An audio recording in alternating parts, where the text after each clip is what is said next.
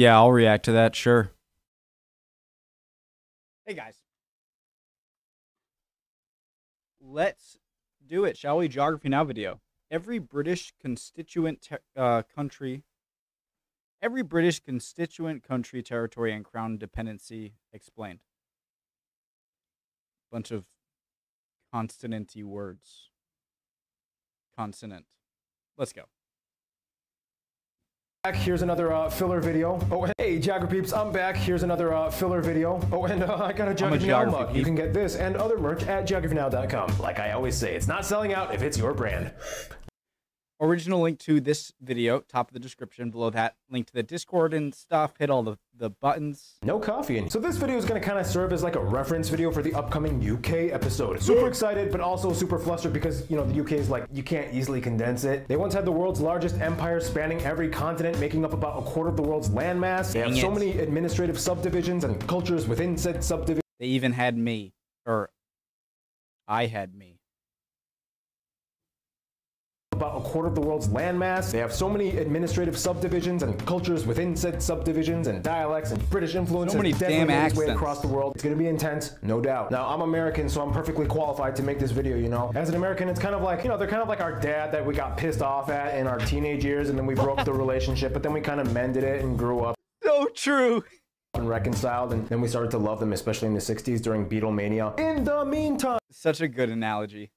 It's like our dad that we got really mad at, and now we kind of like again. The UK is not just an island nation in Northern Europe, but rather it's an expanse of so many things going on thousands of miles apart across the world. And this video will basically serve as the reference guide to all the confusing British entities so that I don't have to spend so much time doing it in the UK episode. So you can just click on this video instead. So let's begin. First off, what is the difference between the UK and Great Britain? Okay, well, we'll let him do it. All right, so the UK... I think Great Britain does not include Northern Ireland, and I think the UK does.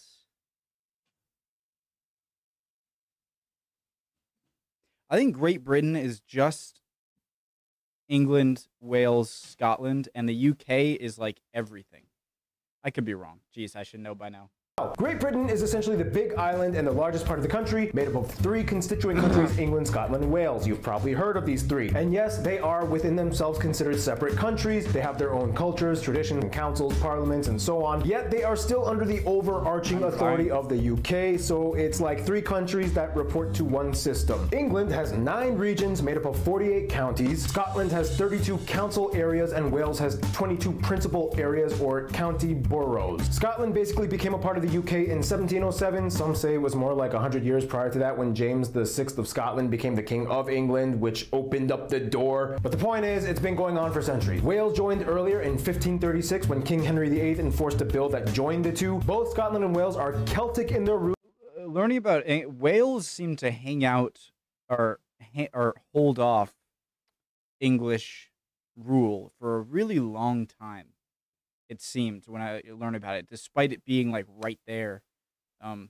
So they are essentially the cousins of the Irish. They even have their own languages. However, Scots and Scottish Gaelic are it's kind of like a dying language. Few people speak it. Whereas Wales fares a little better in the linguistic maintenance department, as about a 1/6 to a 5th of the Welsh population still speaks Welsh pretty fluently. So that is Great Britain. It is just the geographic term for the conglomeration of England, Scotland, and Wales. Depending on who you ask, some might say this also applies to the small islands off the coast of the constituents, such as, but not limited to, the Isle of Wight, the Isle of Anglesey, the Orkney, Hebrides, and Shetland Islands off the coast of Scotland, and so on. All except for this one, but we'll get to that in a bit. Isle of Man. There we have Northern Ireland. No one knows exactly what to call it. Some say it's a country, some say it's a province, some say it's a region. They can't even decide if they have an official flag or not. But the point is, Northern Ireland is the last part of the puzzle that makes up the geographical UK, or the United Kingdom of Great Britain and Northern Ireland. It's in the name. This is the most recent finalized addition to the kingdom, completed in 1921. We kind of explained a lot of this in the Ireland episode, so I'm not going to go too far into it, but basically, the majority of Northern Irish people are descendants of Protestant British colonials that came in the 12th century. They have 11 district councils, and they kind of have this weird home rule system where people can choose to either have Irish or British or both citizenship, stuff like that. Now we get to the fun stuff, all of the things outside of Great Britain and Northern Ireland. Now, the UK has 16 or 17 territories, depending on how you look at one of them, divided into 3 different types in 3 oceans, 2 seas, Is Antarctica the one of them? And one separate continental landmass. Let's start with the closest entity, the three crown dependencies, which are islands that do not belong to any of the constituent nations. These islands probably have some of the highest levels of autonomy within the areas that fall under the constitutional jurisdiction of the UK. They have their own parliaments, legal systems, and the right to self-determination. They even have their own banking authority that allows them to print out their own variant of the pound sterling that's on par with the British pound. These are the Isle of Man and the bailiwicks of Jersey and Guernsey. What the is a bailiwick? It's basically an area that is governed by a bailiff, which in the holy sideburns. British definition is like a judicial manager, meaning the person in charge must be a qualified lawyer appointed by the crown and holds the office until retirement. In that regard, the Isle of Man is just governed by a lieutenant governor. So in a nutshell, are the Isle of Man and the bailiwicks of... So the UK owns these islands here? Where's Majorca? Jersey and Guernsey. What the is a bailiwick? It's basically an area that is governed by a bailiff, which in the British definition is like a judicial manager, meaning the person in charge must be a qualified lawyer appointed by the crown and holds the office until retirement. In that regard, the Isle of Man is just governed by a lieutenant governor. So in a nutshell, the Isle of Man is another Celtic-based entity. The demonym of people here is Manx. They have their own language as well. At one point, they were under Norway, but such a unique flag, the three like knight armor legs. I wonder where that came from. The name of people here is Manx. They have their own language as well. At one point they were under Norway, but then the Norwegians sold it back to the King of Scotland. Did someone say Norway? Hey, it's Jonas from the Sweden episode. Remember him? How you been? What have you been up to? Well, I live here now. Oh yeah, man, a lot of people have been living in this house.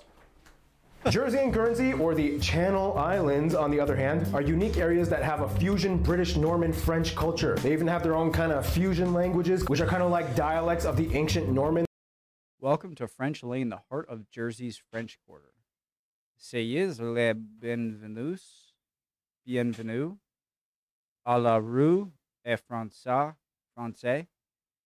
parlons. Bienvenue à la rue de... Okay. Language, which was like a predecessor of French, and many of the people in the islands are bilingual with French as well due to the proximity and regular interaction with France. It's like right there. From there, we move on to the... Is that where New Jersey gets its name from? This Jersey? Rest of the BOTS, or British Overseas Territories. Within Europe, we have Gibraltar, the small peninsula attached to the southern part of Spain, as well as Akrotiri and Dhekelia, exclaves within the island of Cyprus. We already explained these in the Cyprus and Spain episodes, but basically, Gibraltar was captured in 1704 during the Spanish War of Succession, and then it was... Wait, what's the difference between an enclave?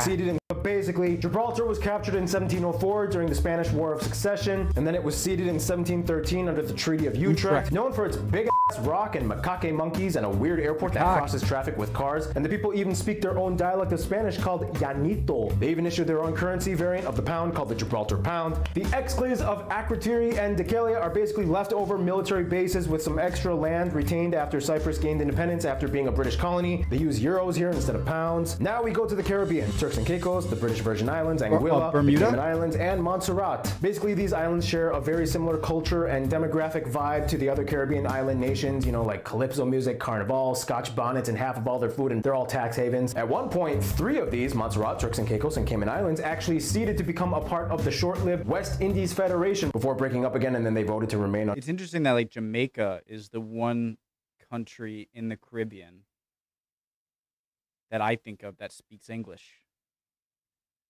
Oh, Bahamas? Because French, Spanish, Spanish, Spanish, Spanish, Spanish, Spanish, Spanish, Spanish.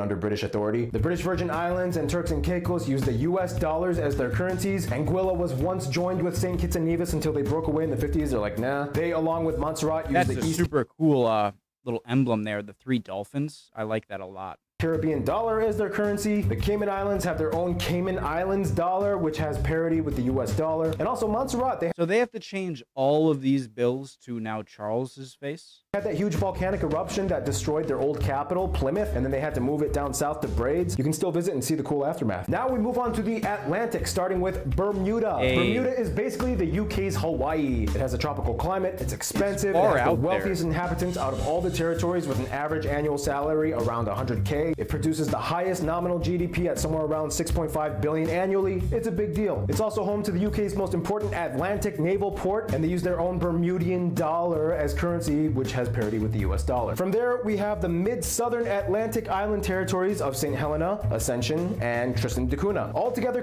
Napoleon. collectively, they only make up a little of St. Helena, Ascension, and Tristan da Cunha. What about St. George's? What's his name?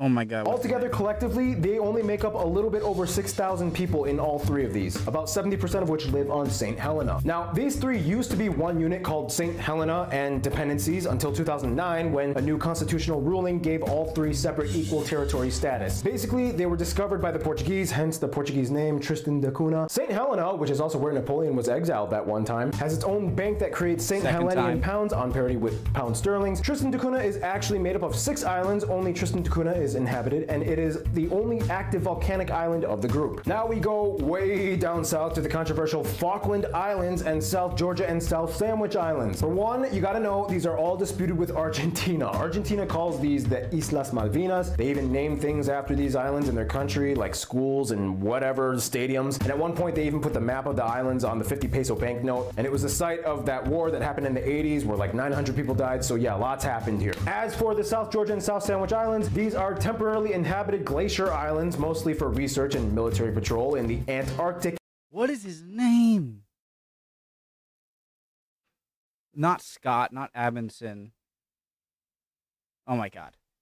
He got areas. They comprise of the largest island, South Georgia, about 106 miles long, 170 kilometers, with multiple bays and fjords. Then you have the 11 Sandwich Islands, which are much colder in climate and some are volcanically active. And all around these areas, you can find fascinating endemic wildlife and plant species. Penguins! From there, we move up to a little warmer climate in the British Indian Ocean Territory, which, like Akrotiri and Deucalion, is a military base inhabited with about 3,000 temporary stationed military personnel, mostly British and American, on the Chagos Archipelago just south of the Maldives. Now, this is kind of a Do you guys think that polar bears could survive really well in Antarctica as like an invasive species because there are so many penguins that wouldn't really be able to get away? Anyways, okay.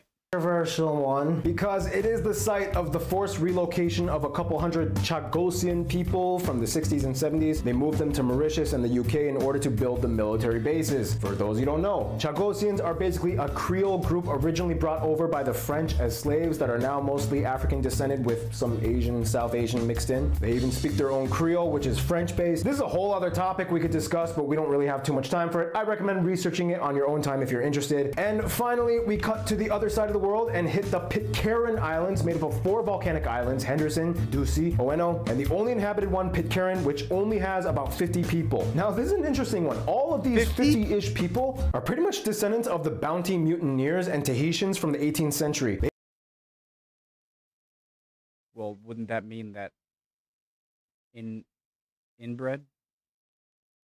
They even speak their own Creole language known as Pitcairn. Only 2 people have been born on the island prior to 2012, and in 2005, 2 people, a married couple, migrated and obtained citizenship. There is 1 school. The electricity is run off of a diesel generator that goes from 7 a.m. to 10 p.m. They use the New Zealand dollar, and the only way to arrive is by longboat to ferry people between anchored ships to the coast. There is no natural harbor. This is considered one of the most difficult places to go to in the world. And it's a place to go if you really appreciate isolation. Yeah. And finally, depending on how you look at it, the UK has a claim on Antarctica, despite the Antarctic Treaty, which states that no one can really claim any part of Antarctica. This slice wedge of land includes the Antarctic Peninsula, which also has areas that are also disputed with Argentina and Chile. This is where the British go when they want to explore and research the Antarctic, which makes sense because it's just kind of a hop, skip away from the South Georgia and South Sandwich Islands. Yeah, that's so cool. Look at how it's sort of connected to the Patagonia or the bottom of Argentina and Chile. Like it like circles around. There's probably some tectonic reason for that. Oh, yeah. So there you go. That's basically all of the UK overseas dependencies and territories. 3 crown dependencies, overseas territories, Great Britain, which has 3 constituent countries, plus Northern Ireland, which collectively makes the UK. It's a lot. And we're not even going to get into the Commonwealth realm because that's a little bit irrelevant, but it's kind of tied into the Canada, traitor. UK. No, I'm joking. because it's like they were former colonies, but then they still maintained a little bit of a tie to the UK, and they're connected, and they still claim the UK monarch as their technical head of state, but the monarch doesn't have power over them. But hey, that's basically how you break it down. So there you go. When the UK episode comes up, I'm just gonna say click on this video so you can just get it over with and learn about it, so I don't have to explain it in the UK video, because otherwise it would take forever. In any case, I'm excited for the UK episode. It's gonna be a crazy one, but I think I can handle it. Stay cool, stay tuned. Hope you guys are all doing well, and I will see you guys next time, all right? That was interesting. Hope you guys learned something again, or can teach me down there in the comments. I'd appreciate it. Yeah, very interesting. And I can't wait for the UK episode. Full one.